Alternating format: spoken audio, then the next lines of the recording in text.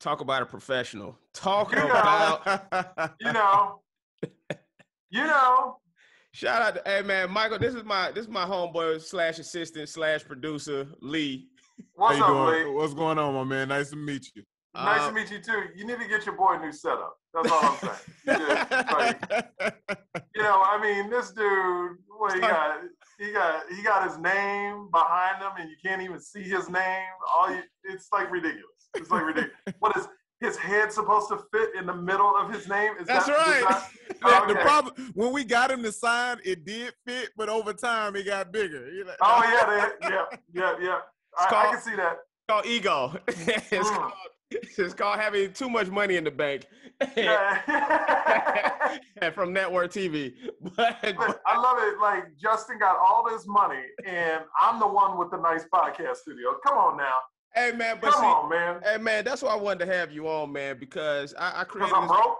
Because I'm broke? No. You is not broke. Hey, no one believes this, man. His microphone costs more than my entire apartment, I'm sure.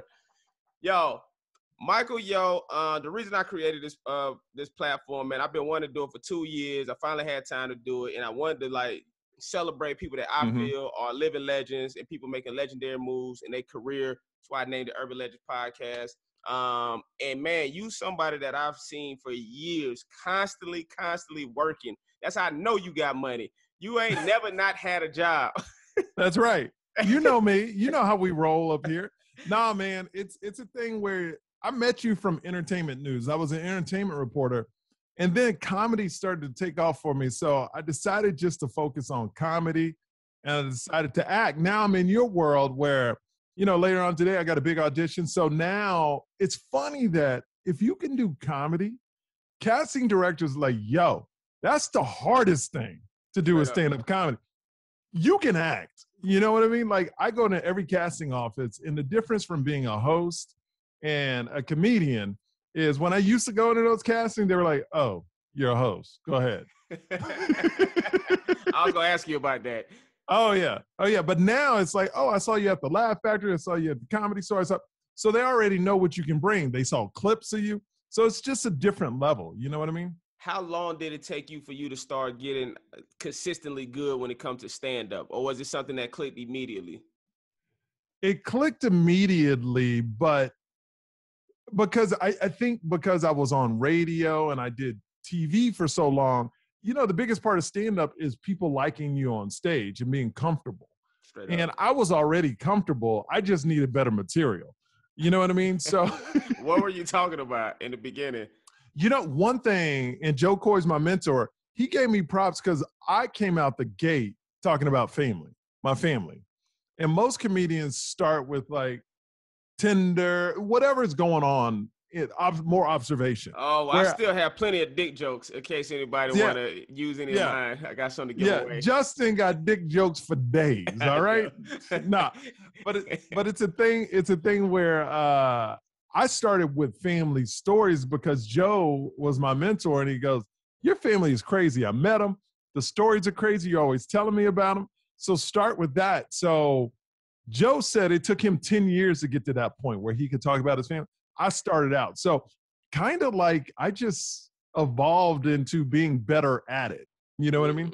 That's fire. Well, it's very smart of you to know that. I mean, that's what Kevin Hart said when he started getting into stand-up, and he knew the family material is what started really clicking for him. And that's when he started to see his audience grow, which I'm sure you already know. You know why that is? It's because people, I remember when I first started, people go, well, how is people going to relate to your family? If you tell a story good, my mom says whatever pops into her head. But guess what? A lot of people have people in their family that do that. And so it might not be their mom, but it'll relate to somebody in their family. People always try to make it Asian, black, this, that. No, family is family, and we all got the same characters in our families, just maybe different people too, you know? No, I agree, absolutely. I agree 1,000%, man. That's something I try to keep in mind. Man, I wanna go back to the beginning, man, with you because, you know, I think it's so dope. I remember the first time I saw you perform, it probably was like at the Ha or somewhere. Yeah. Mm-hmm. And I was like, damn, I didn't know he did stand up. You know? Like, you know what I'm saying? Like I was but that's what a lot of people think. That's what, you know what? I'm still, until a year and a half ago when I made a conscious effort to all my social media, just comedy. I took down all my hosting stuff. Where now I think my ticket sales are growing so much because people go, oh, he's a comic now. You know what I mean? Where before I was kind of juggling both and no one really saw me as a comedian because people come to my show just like you go, you know what? We didn't even know you did comedy. We just saw you on the Wendy Williams show. You know, it's just like, so it's kind of grown into that. And that's so smart that you, man, I keep battling with that because, man, I suffer from that problem when it comes to like MacGyver fans. Like they only support the MacGyver stuff. A lot of them. There's a few very, very small percentage that support my other stuff. But for the most part, if it's not MacGyver related, they not interested in it. And it had got to a point where I was like, I think I'm finna just stop posting MacGyver shit. I need to just take down MacGyver stuff because I need to build a genuine Justin Hires fan base and not a Bozer and MacGyver fan base. You know what's crazy? And this is being on a couple of different TV shows. I've had friends on sitcoms, though. Still, they didn't come out to see him perform. You know, but when I was on, Chelsea, it's certain shows. Chelsea lately in her prime, literally, I started comedy at Chelsea lately. I would bring 4 comics, put myself in the middle. I had 10 to 15 minutes. That's it, right? Selling out shows because for some reason, every comedy fan watched Chelsea lately. That's true. Where in other shows, if you don't really play yourself, right, then people don't, because if they, for instance, if it's the Justin Hires sitcom and you play yourself, people will come out to your stand-up. Coming soon. People will come out to your stand-up. Like Keenan, by the way. If he did stand-up, people will come because they know him. I feel that in acting, and I've had tons of friends in shows, but it doesn't relate to ticket sales because they're not playing themselves. Straight up. I mean, that's great information because I was going to ask you, one of my questions was going to be, do you struggle with selling tickets? But no, it doesn't sound like you are. It sounds like. I mean, I'm not Joe Coy or Bill Burr, but I do all right. I do all right for a guy that biggest TV credit is being on entertainment news right now, but I stay relevant. I jump on Wendy Williams, love her, but it's entertainment. I just do her entertainment news and we shoot the stuff, but it's a thing for not ever being on like a sitcom, a TV show or anything like that. I do really well. I'm just now at the point you were, probably 6-7 years ago. I'm just looking for we always feel like we that one pop away. Straight up. Because we are. Because we're both relevant in the industry where we get calls. It's just the right project. You got MacGyver, and when you first got it, you're like, oh, yo, this is gonna blow up. Hey, you made your money. It's gonna get syndicated. I made my money. Yeah, it blew. I don't know if it blew up, but no. But you did well. Right. You did a lot more than I have on the TV side. Right. But while you were doing that, I've been getting my chops in order. It's like, my stand-up's been getting stronger and stronger. I live in Las Vegas now. That's crazy. I've been going up at the cell. I'm going up starting tonight, 34 days in a row, 68 shows in a row, trying to get my new special together. I'm going to shoot in November.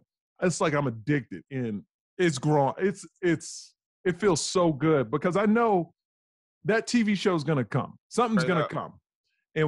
But as far as stand-up, if I get a call, like I want to be ready. I want to be, when they say, hey, you on a show with Bill Burr, this, I want to destroy where these people are like, yo, this dude's for real, Nah, absolutely, man. When did the comedy bug really like kick in for you?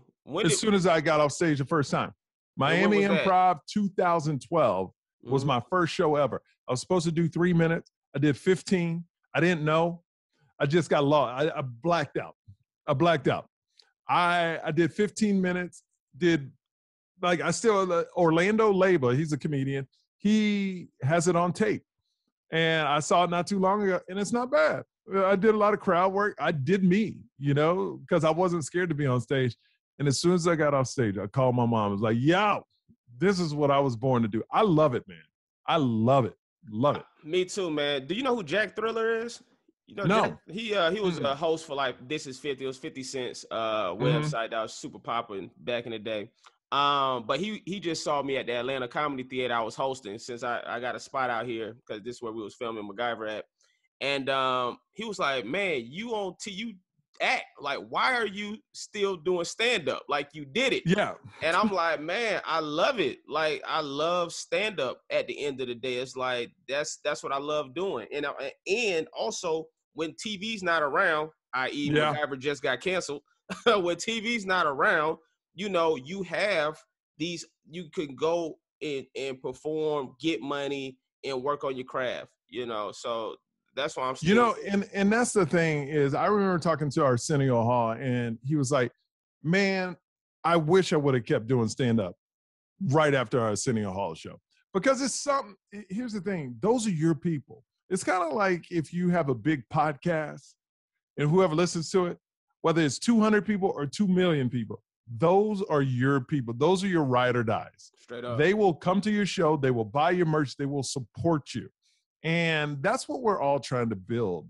You know, MacGyver for you is just another step. Me doing little projects here, it's just another step, because we all get that little step, and then you'll get a big one, and then it'll slow down and you have a bunch of little steps. So it's just that I have so many friends that have done that for a lot longer than me, but now are popping. I'm just trying to do it in half the time. You know what I mean? So, I feel you.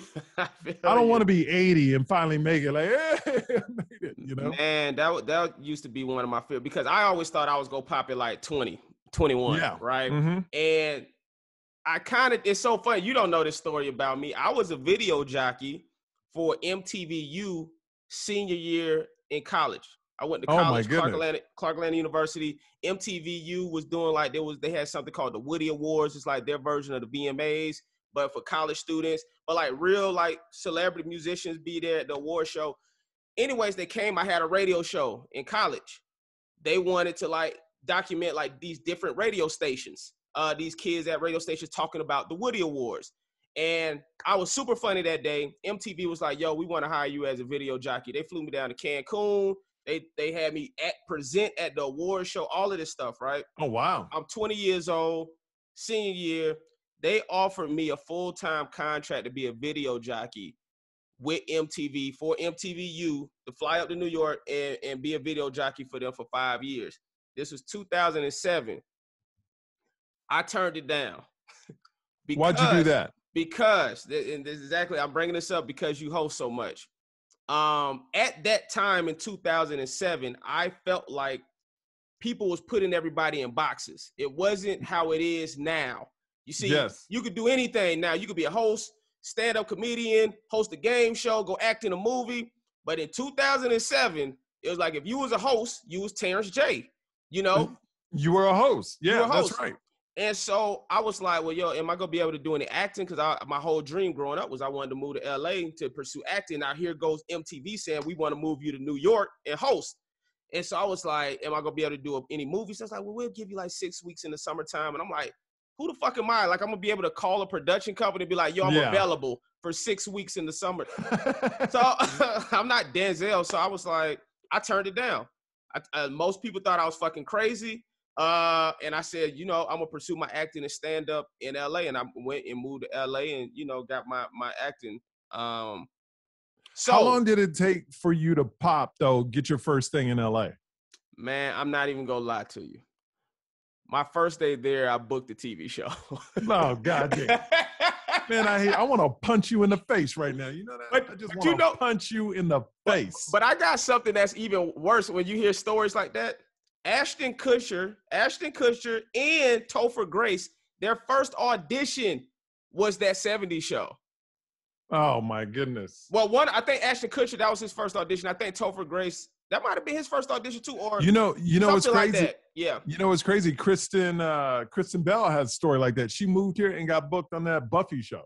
That's crazy. Yeah. And so she's worked ever since. But you know what? That being said, I still had odd jobs when I first moved out there. It wasn't, and I did like little commercials and you know, MTV prank shows. It wasn't until Rush Hour where I felt like, okay, like I kind of arrived, at least in the industry, kind of really know who I'm starting to be. How did it feel when Rush Hour didn't work? Man, Did you think it was over? Did you think it was over? No, but my representation thought it was over. And I'm not gonna let you flip this interview on me, Michael Yo. I'm not gonna let you do it. But I'm gonna tell you something. Because you know what's great about talking with you? I'm like you in media, so it's a good back and forth. Yeah, absolutely. Yes, I like it. Because I actually graduated from mass communication, radio, TV, and film. So this is what I thought. I didn't think it was over. My representation at the time thought it was over. To the point, they basically let me go maybe a week or two after the show got canceled. Wow. CBS offered me MacGyver a week after my representation let me go. So those stupid fucks didn't get any of that MacGyver money because they thought, oh, well, it didn't work. Justin, what agency was that? I'm not gonna say. Okay. They're pieces of shit and they know it. But shout out to all the people. Who are you with? I'm with William Morris. Okay, so you're not with them, so you're good. If you was with them, I would have been like, I'll talk to you offline. So that being said, I knew Rush Hour. Wait, I'm not done with this. Did they try to call you and get you back after they heard? No, of course not. I mean, they wouldn't do that. You know, they wouldn't do that. But I know they read Deadline and Hollywood Reporter. It was like, fuck. And the thing about MacGyver was it was already picked up when I came on board. So but the show hadn't started yet. So they had shot a pilot. CBS didn't like the original pilot, but they knew it was such a heavy IP, intellectual property, for anybody listening don't know. They knew that, so they was like, well, we still go put it on the air anyways. So they was like, but we gonna reshoot the pilot. So I got brought in after CBS was like, we gonna reshoot the pilot. Let's get some other actors. Hey, Justin, do you want to hop on this MacGyver show? Because, you know, it's already picked up. So, but this is what I was gonna say about that.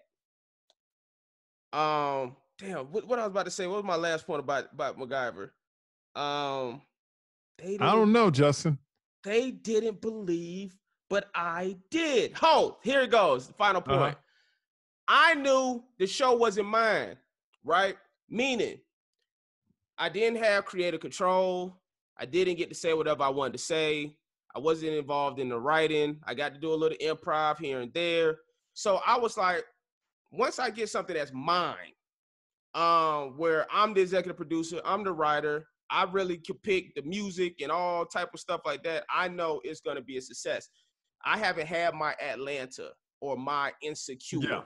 You see what I'm saying? I haven't had that yet. Now, but in the moment, I'm going to tell you, because I think this was your original question, I felt like I had slipped down a mountain because, meaning, you work to get your own TV show, right?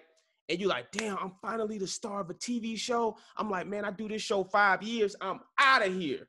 You know, like you couldn't tell me. I'm like, I'm finna get booked at all the clubs. I even started seeing it. The clubs was booking me. You know what I'm saying? I'm like, yo, we do 5 seasons of Rush Hour. It's a wrap. I'm gonna do this shit. And I'm gonna move over to the movies, and I'm out of here. And then fucking episode 13, you find out you cancel, and you like, fuck. So like you climbing, you at the mountaintop. You like, no, fucking like you falling off the cliff. And then it restarts with MacGyver. And then it restarts with MacGyver, man. And even with MacGyver, though, for me, this is just me personally. I always looked at MacGyver as my community.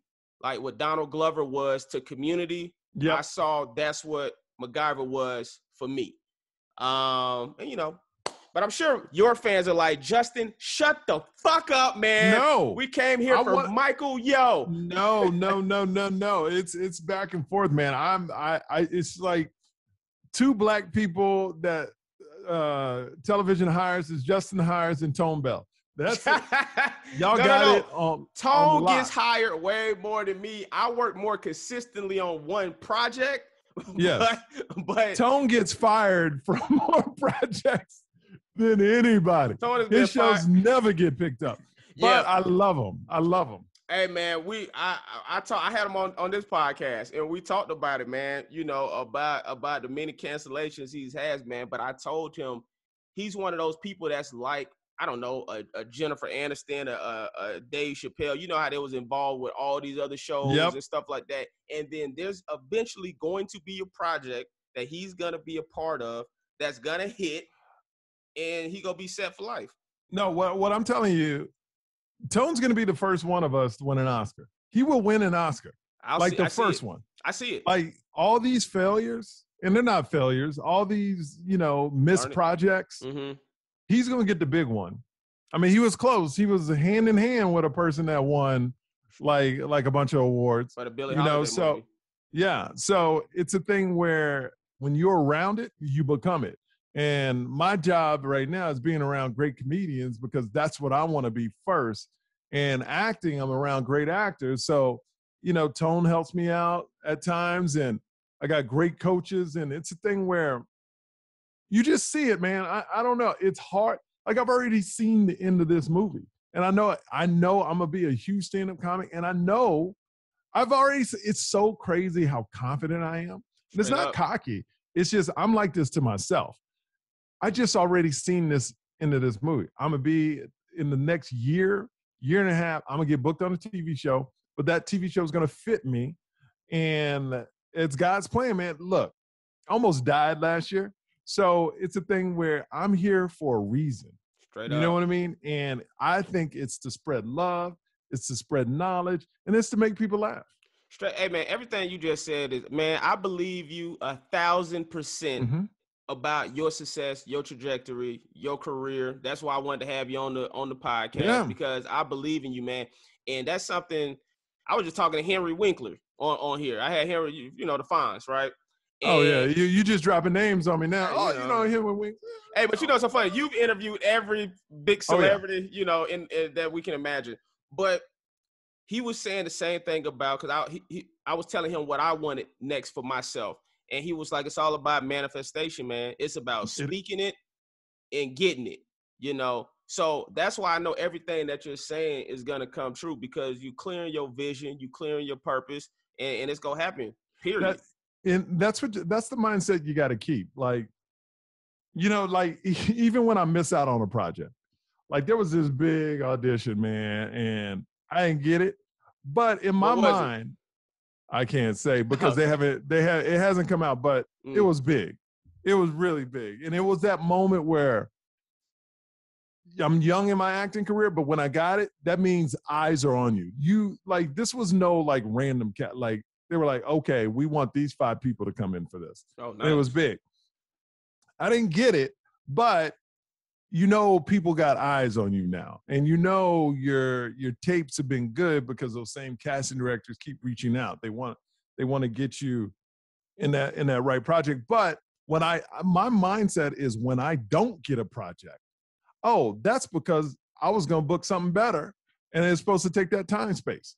You know what I mean? Or something better is coming. So that's how my mind, I think if we in our mind never lose, just don't take it as a loss. Straight up. Just take it as, it's not the right opportunity. Hey, man, something I really told myself last year was to really live in, rejection is God's protection. Yeah. And anything that doesn't go my way, anything that seems like an obstacle is pushing me and guiding me to where I'm ultimately meant to be and what I'm supposed to be doing. And that's how I started really, taking any type of thing, anything that's quote unquote a failure, nothing but experiences and learning lessons as I see them. But that's how I really started to use that. But yeah, man. I love that. Rejection is God's protection. I love that, man. I love that. Nah, straight up, man. This is what I wanted to know. So you Black and Korean. Do you feel like, and I don't know, let me know. I don't know how this works. No, bring it. Do you feel like the Asian community support you or the Black community support you when it comes to your shows, when it comes to stand-up? Or do you feel like you have a multiracial, or you see what I'm saying? Or no. I think at different points in my career, the comedy has skewed one way or the other. I think just now it's becoming right down the middle where like my comedy at first was all about my dad. And then a couple of years later, it became about my mom. And now I think it's I'm shooting this special in November. It's the first time it's balanced, and both of them look powerful. Nice. I remember when my mom was more prevalent than my dad. Black people would get mad at me at the end of the shows, go, yo, your dad got a PhD and you didn't really talk about it. Because all the jokes were with my mom, because my mom says the crazy stuff. So that made me dig deeper and go, what makes this man so great? And what makes him funny? So that's where I turned the camera on me. It was like, started self-evaluating, like, okay, because at all times I make both characters fail, right. but they also need to look strong too. And I think I've mastered that in this new material I got. And it's a lot about me and them rather than just them and me reacting to them. So it's grown definitely. But at the beginning, I did have Black people get mad because my dad wasn't represented as much. And then when I started representing my dad more, Asian people get mad. So it's this balance where even now, because I do so many sets, I may do a set where I'm just making fun of my mom because she says crazy things. So if you're Asian and you see that set, you're like, oh, you just poke fun at your mom all the time. But you haven't heard my whole set. Right. You heard 10 minutes of it. It's a long set.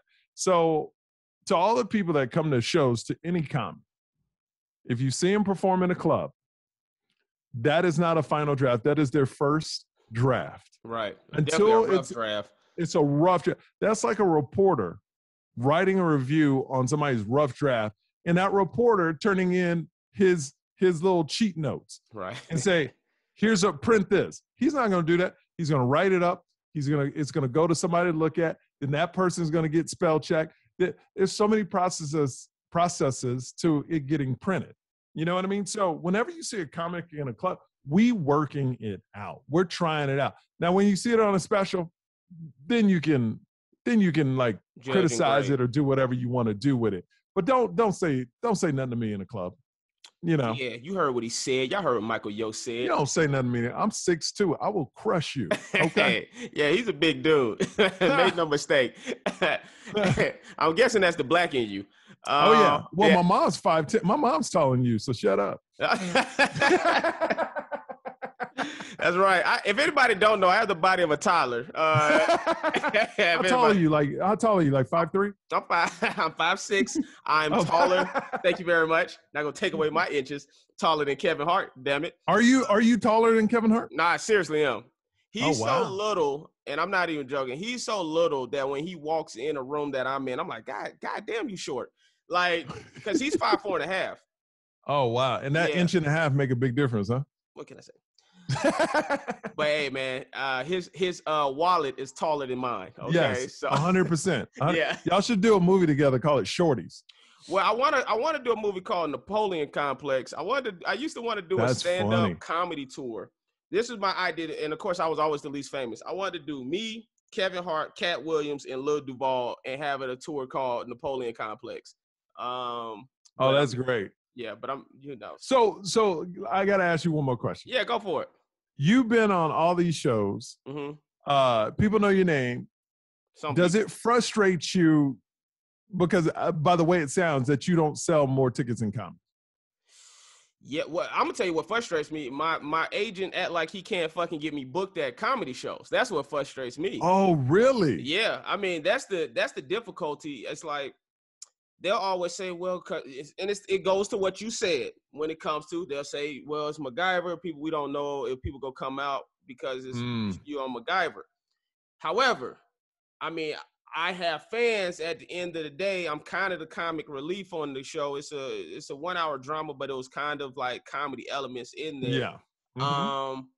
But I don't know, man. Anytime I've had legitimate press, like I get to do the morning shows, I get to do the radio shows, I had great turnouts, Yeah. Yeah.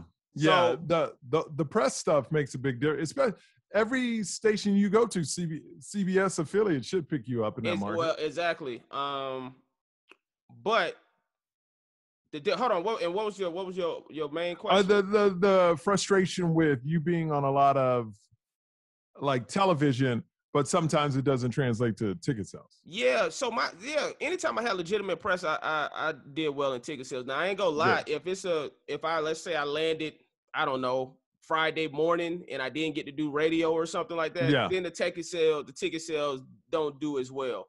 But No, I got you. But legitimately, as long as I have proper press, they were fine. So my thing now is like, this is where I'm at on it, is building my social media as much as possible right now. So, I got on TikTok in December, which I didn't want to do, but I'm doing decent on there now. And I just flooding shit with my, got 2 different podcasts, got this, I got one with my best friends, and just dropping stuff, and just really building that up, because I know when I do have a legitimate fan base, I feel like along with the credits, the TV credits, I'll kind of be hard for a comedy club to say, no, we're not going to have Justin. It's what's funny is no matter what level you at, you always have to battle things other people don't have to battle. Isn't that crazy? Like, I'm sitting here listening to a dude that's going to get syndication money, and I'm going, this dude talking about getting, man, please. I'll take the money over getting in a club. I'll book a little arena, but it's funny because I talked to Tone about the same thing.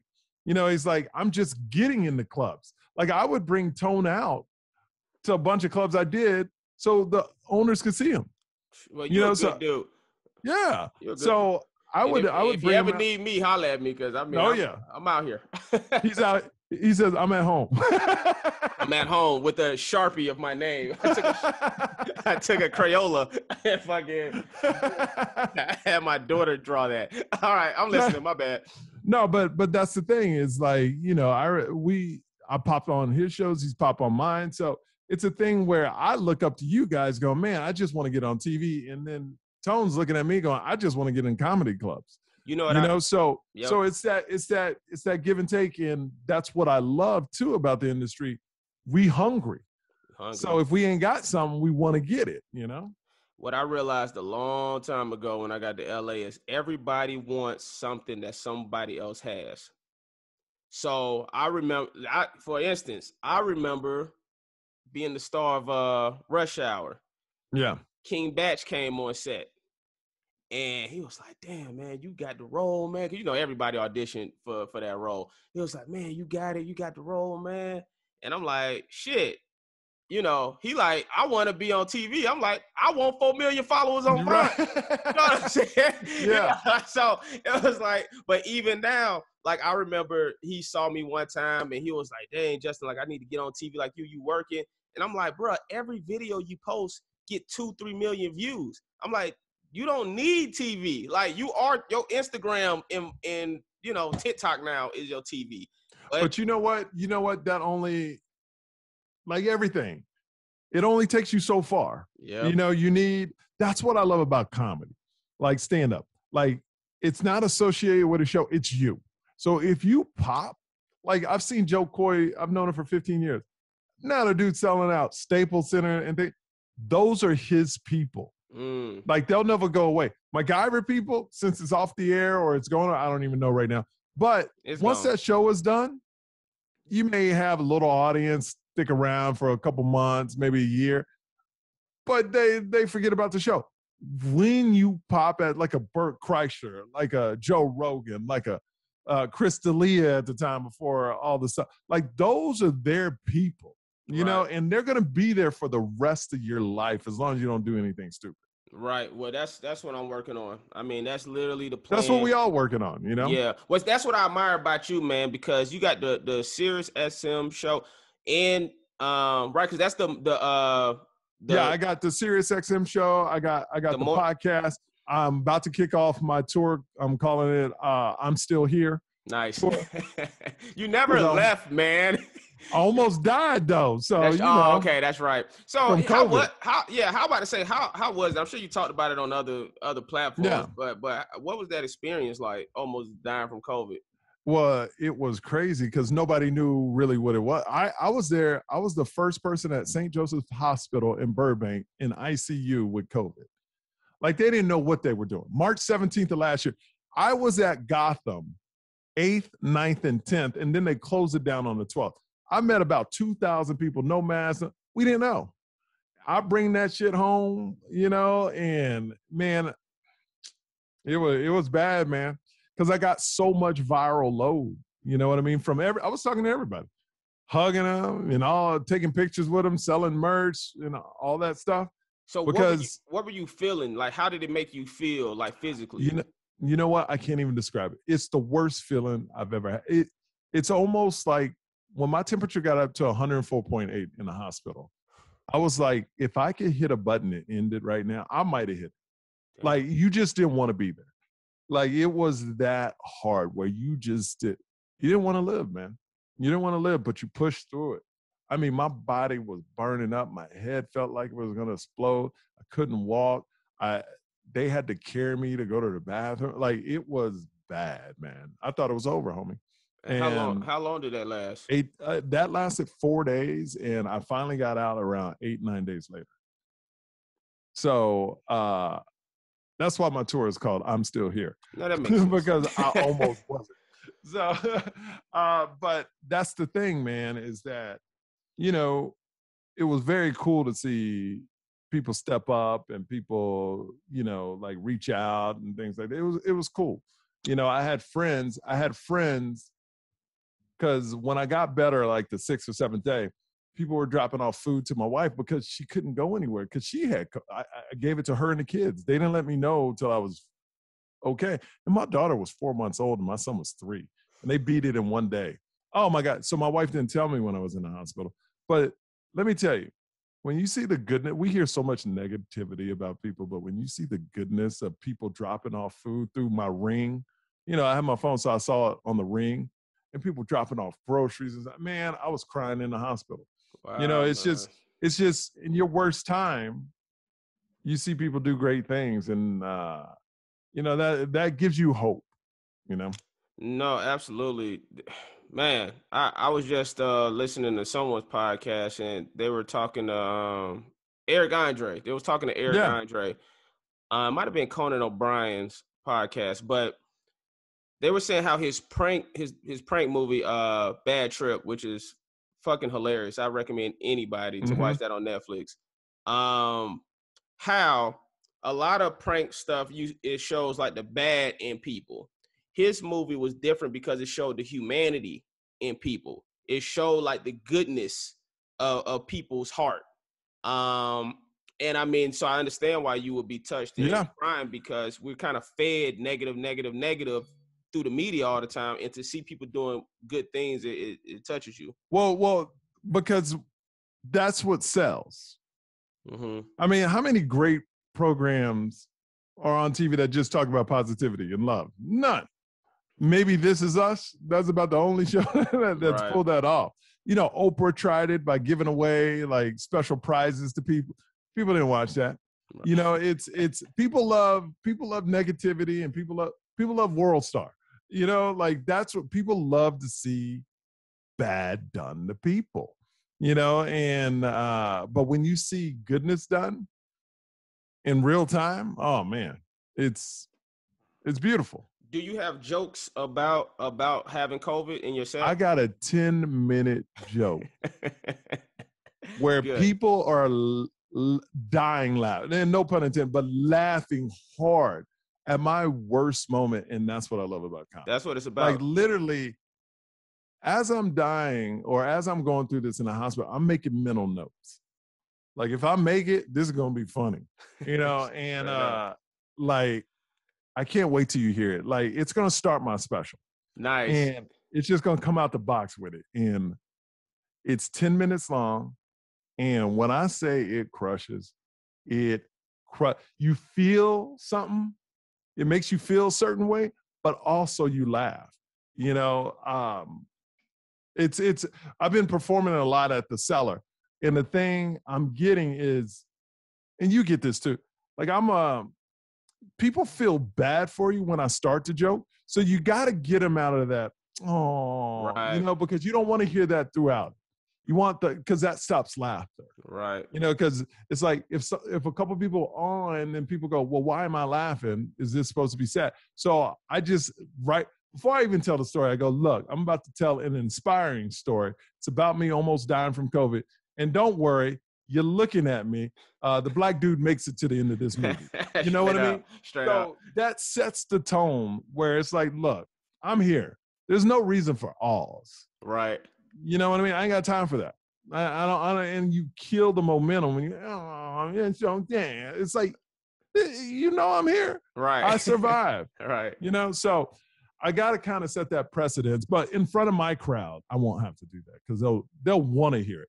Just these random shows I'm doing, you know, with all different crowds, a lot of people don't know you. So that's great too, that I'm practicing in front of people that have no idea who I am and it's still working, you know? Yeah, well, I asked that question also because I just was watching Donnell Rollins on the Breakfast Club, and he was saying how he doesn't joke about COVID because he had COVID. And I was like, what the and you know, even Charlamagne was like, what the fuck are you talking about? Like you're the king of like saying something too soon. But you know, it's like anytime you tell a joke in the audience, people laugh at everything in the world until it affects them personally. Yes. You know, and then, well, that's not funny. You can't joke about that because that one personally affected me, you know, but sure, you can laugh about black people being monkeys, you know, or whatever the fuck the joke is. But you know where I've heard Darnell talk about when COVID first came out, me and him got in a fight about it. Not a fight, but we got into a little something like what was that? Discussion. He said it was, you know what? Honestly, I would tell you, but I forget. It was so dumb. He just made a really dumb statement. And was it before he had COVID or after he had COVID? It was before he had it. Exactly. So this is what he's saying. Since now that he's had it and it affected him, now he's not talking about COVID. Well, see, anymore. my thing is, but this is my style of comedy. I'm not an observational comedian. I talk about things going on in my life. Like I would never make a joke. For me, it's not my style. I would never make a broad joke about COVID because, you know, close to 600,000 people died from it. But I will make lots of jokes about me almost dying but still at the same time, some people get mad at me for making jokes about me. Like I had a lady in the audience the other day, not mad. She goes, oh, literally said this. Oh, you're being mean to yourself. we gotta stop this shit out here. Yeah. I was like, look. I was like, no. This is you can't get mad at me for being mean to myself, making jokes about myself. So I was like, but that's only happened once, and I've done it like now probably 10, 15 times. But it's a thing where, the whole cancel thing, that we need to move past that. And like, I would never joke outside the box on something because that's not my comedy. I just joke about me, my family, and things that happen within my world. Like, I would never do a joke about any tragedy for me. Right. Unless I was in it, you know? Got you. You're a good person, man. Because who knows what I might say, yo. Right.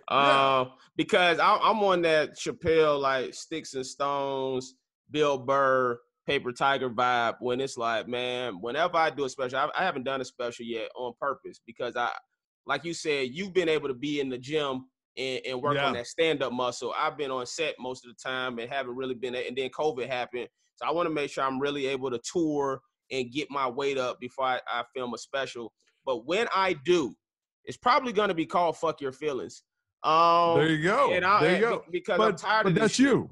Right. Well, but what I love about Dave Chappelle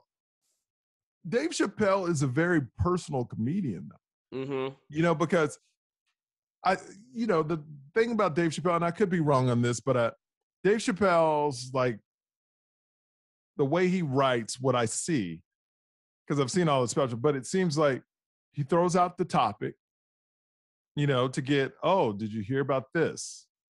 Then he gives some details about it. Puts himself in that situation, and then you get the joke. You'll always hear 4 layers of it. You know what I mean? It's kind of like when he talked about, God, I can't get a joke. Well, like he'll go, what was the dude that punched that lady in the elevator? When he talked to Ray Rice? Yeah. So he talked, did you hear about Ray Rice? Da, da, da, da, da. And then he'll give some facts about it. And then he'll go, man, if I was, then it's kind of like if I was in that situation. Mm-hmm. And then he tells the joke. So he always puts himself in the situation. He'll have jokes about, I would have punched her in the pussy. That's what. Yeah. That's what well, like Dave Chappelle, the one about Michael Jackson, right? Mm. He goes, he's still catching cases. He tells a joke. He goes, and then somebody said something about Rihanna, and then he goes, well, and he's talking as him. Well, what she say? So it's kind of like he puts himself in the joke. So you're getting his opinion. Right. And he's not just describing what happened. He's putting himself into the world of every joke he says because he wants to give you his outlook. Right. His take on that joke too. He's not just giving you news and saying a punchline. He's putting himself if I was in that, I would have done this. Right, because that's just what late night hosting is. Yeah. He's not doing that. Yeah, for sure. Hey, you know what I wanted to know? How did you get your start in hosting? How did all that all for you? I was a radio DJ in Miami, and Ted Harbor, Annie, Tiffany, and Maureen, they're the casting directors. Ted Harbor was the president of E! Somehow they caught wind of me, and I just did radio, never did TV. And they liked my show. It was the #1 afternoon show in Miami. And how old were you at this time? I was still old. I was like, I didn't move to LA till I was like 32. Really? 33, yeah. That's wild. I'm old, man. I'm old. You look good. Well, thank you. Lighting. Lots of it. But so well, you win it because you got the Korean and you got the black. So I mean, you go age gracefully. Black don't crack, Asian no raisin, you bro. Know what I'm saying? You good to go. I'm 137 years old, homie. You know how I roll. Nigga's a vampire. But yeah, I am a vampire. Straight up vampire. But it's a thing where they hired me with no television experience because they wanted my vibe, my look, and the way I interviewed people. And with no TV experience, it kind of I moved down here and it kind of popped off. For my first 12 years, I hosted entertainment news. And now that I look back, I wish I would have got into acting like 10 years ago. I wish I would have done. But, it was something that, I started comedy was my thing 10 years ago. So I started that 10 years ago. Nice. I was like, I love this. And I've really grown and excelled. And, I love it. And now because I feel like entertainment is entertainment. And now I'm to the point where I'm established as a comedian and keep growing. Now I can jump into something else. And that's acting. So do you write, are you developing any projects based around you? Is that something that you work on? I've sold 2. One didn't go because it wasn't what what I'm learning about the industry. If you don't write it, even if it's your story, you don't have control of it really. You know what I mean? Like you're always waiting. Writers have all the control. Like you're waiting on them and you walking on eggshells around them because they control everything. So I sold 1 to Fox about my life. It didn't go. The script wasn't really what we pitched. And I got one with Nickelodeon right now that they're bringing out soon. So, it's about my kid life. So it's definitely, and I got a couple of ideas. So literally in the last 3 years, I've sold 3 shows, but 2 of them didn't go. Gotcha. Yeah. No, and I'm only asking that because when you keep, bringing up acting and, like you already know, we comedians. So, yeah, you got to make your own project too sometimes. Yeah, absolutely. America's Got Talent. You did. I was so surprised to see you on America's Got Talent. Let me ask you why. I knew you was gonna ask that, and I'm gonna tell you why. Because I'm on the outside looking in, right? So to me, you're already Michael Yo. To me, you see what I'm saying? That's and just like my fans, if they probably saw me on something, they go like, "Why would Justin do that? He's already Justin Hires." So that's where my surprise came from. Now, I want to know what made you do it, though. Because I was transitioning out of host. Like, you remember when you said, I didn't even know you did comedy. Mm-hmm. Well, I got 82,000 people that follow me on Instagram. That's all the people that know I do comedy. You know what I mean? I feel you. So if I can get in front of 6 to 8 million people and let them know I did comedy, that's why I did it. And I got a lot of hate. I'm not going to lie. Online, they were like, you're already famous. Why are you on the show?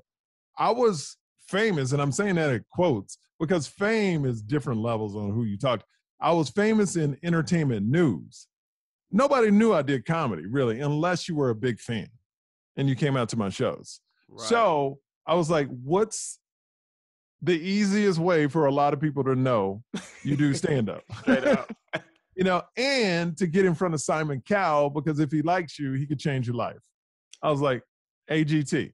I got on the show, no problem, but I got COVID during the show. Then I was supposed to do a couple sets that we had planned, and those got knocked down. And then I had to do a set that I wasn't really prepared to do. And I was dealing with COVID, like the after effects. I couldn't remember shit, Justin. Yeah. Literally, I called my doctor the day of the show. I go, I can't remember anything. And he goes, I'm hearing, and this was new still. It was only like 3 months old, 4 months old. He goes, yeah, that's what we're hearing, man. People just forgetting stuff. Any new material, I forget. But we had 2 other sets that didn't get approved for whatever reason. So, you know, I said bye on the show, but at least they got my story out. You know what I mean? Right. And I still get a lot of people that come out from AGT because they like the way they did my story. Nice. How important do you feel it is for you to watch what you say for the sake of advertisers? I don't care. Okay. I mean, I don't care because now, I don't want to sound like I'm big, but I don't really talk like that anyway.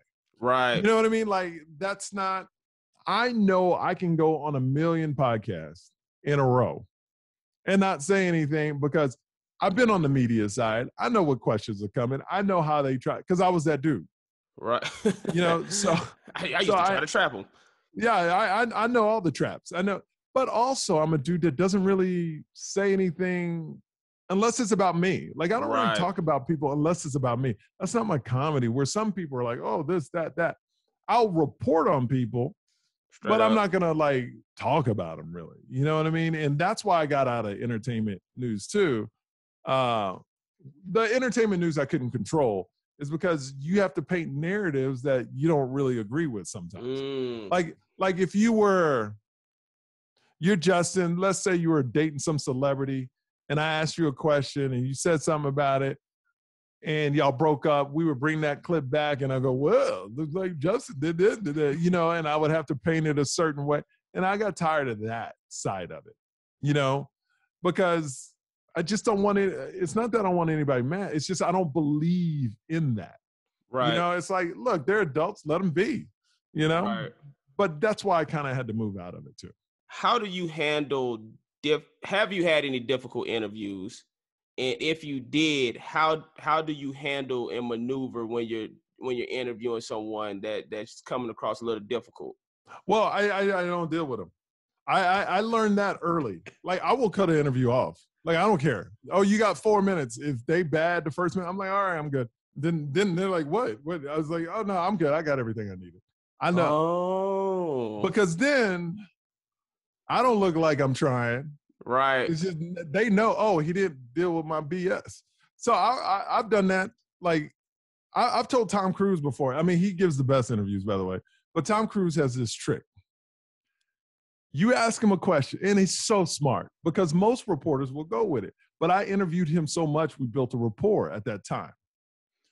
I saw the mistake. I was like, how many questions you get? How many questions? He said, man, I only got 2 questions in with him. It's like, didn't you have like 5 minutes? Like, yeah. I go, how many questions you get? He goes, oh, I only got like 3. I have like 10 questions I need to get to. So after I interviewed, we were doing this junket. I interviewed him probably like in 10 weeks, maybe 3 or 4 times. I literally walked in the room because Tom, what he'll do is ask me a question, Justin, about anything. Ask me a question. I'm Tom Cruise. Ask me a question. How do you keep your hair looking so nice? Oh my God, how do I keep my hair looking nice? Let me tell you, Justin. I've had this hair all my life, and it took a while to try to find the right gel. But then I was like, why am I looking for gel when I have a stylist? So I went to the stylist, but we couldn't nail it with her, so she had to ask another. So he will drag one story out for 3 to 4 minutes. So because most people won't cut him off. So literally, because he knows you always softball the first couple of questions, because the third, fourth, and fifth question is usually the money question. Gotcha. He's like, if I don't have to get to those, like, he's so smart. So I walked in. He tried to. He never got away with it. I remember my last time when they needed stuff from him. I had 10 questions. I said, Tom, I got 8 minutes. I got 10 questions. Please don't take long on the answer. I told him that, and he started laughing. Straight up. He started laughing, and I was like, "Hey, these are rapid fire. Pretend they rapid fire, Tom. Let's go." And he died laughing because he knows I know. So I started getting to that level. Like with The Rock, I'm like that. With Kevin Hart, I'm like that. So being around that all the time, I was like, oh, you know what? I know how to deal with them. Comedy, it's all entertainment, So it's kind of like, if I can deal with these people like this, I can deal with them in acting. I can deal with them in comedy. It just gave me great confidence, like being on stage on a killer show with like a Bill Burr, like all these killers at the Comedy Store, and then interviewing face-to-face with Tom Hanks, with Tom Cruise, and getting everything you needed from them just gives you this confidence that you can do anything. Straight up. And that's where I am in my life right now. I can do anything. And like I told you, and I'm telling you again, I've seen this movie. I'm be selling out auditoriums. I'm going to be in movies. I'm going to be on TV. I've started late, but Morgan Freeman started at 50 and started killing it. So look, it's going to happen. I've seen it. Hey, man, you heard what he said, man. This has been Michael, yo. Like I said, this is Urban Legends Podcast. I created this to celebrate people I consider living legends and making legendary movies. Man. You're giving roses, man. You're giving roses, and I appreciate it. Hey, man, you're a king, bro. I wish you nothing but continued success. It's gonna happen. Everything, like I said, you said that you want. Hey, will it, work it, and see it to fruition, bro. It's gonna happen, bro. So yeah, man, and I appreciate you, Justin. You already tearing stuff up, and I can't wait to see your projects. And tell Lee he need a new profile picture. What that is the worst picture. I told him. Oh, you can see it on your side. It's still popping up. He's like this. I know, it's so stupid, bro. It's so stupid. He's in a suit. He's in a. Look. I just threw some. I'll change the goddamn picture. Wait. What you trying to do, Lee? What you trying to do, Lee? Yo, I told him he's so used to working in corporate America and all of that, like, let me fit in type shit. I'm like, yo, you work with me. Cut the shit, bro. Be your natural, authentic self, man. Nobody got time. I told him that picture was stupid. Yeah, I don't know who you trying to work for, Macy's or something like that. I don't even know. I used to be a Walmart manager. Sorry. That's hilarious. That's and his Instagram picture is like that too. I mean, oh man, you got to change. Like, I like what you're wearing now. Exactly. Yeah. But listen, you look like a thinner version of Rick Ross. It's great. He got all these other pictures on his Instagram that women like, and then he throw up these fucking, I hope somebody will hire me pictures. He don't think his job is gonna last long. That's why. It's just been there. I wasn't focusing on changing. I'm gonna change it this weekend. Goddamn it. All right, you better. Next time I'm on, there better be a different picture. Yeah, thank you, Michael. Are we gonna make the whole pot? There it is again. Look at that. That's terrible. And what you staring at in that bed? What are you looking at? I don't even understand. Like, what you looking off in? Like, hey, Lee, put the picture up so people can see. I ain't got it on my desktop. I don't know how to. Hold on. You can put it in and edit. Yeah, I'll put Let me tell you later. something. Let me tell you something. Are you staring at the Walmart you used to run in that picture? Is that what you? It probably is. It probably is. Yeah, I'm gonna have to throw that picture up in the edit in the final, so people can see the foolishness that I have to look at all the time. But Justin, I want to say, man, I love you like a brother, and I can't wait to see what you do. And if you do get a project, you better put me in it, because I'm coming after you if you don't. Hey, straight up. I'm gonna bust your little ass if I'm not in your project. Hey, I got you, Michael. I love you too, man, and will do, bro. I got you. All right, homie. We'll talk soon. All right, peace.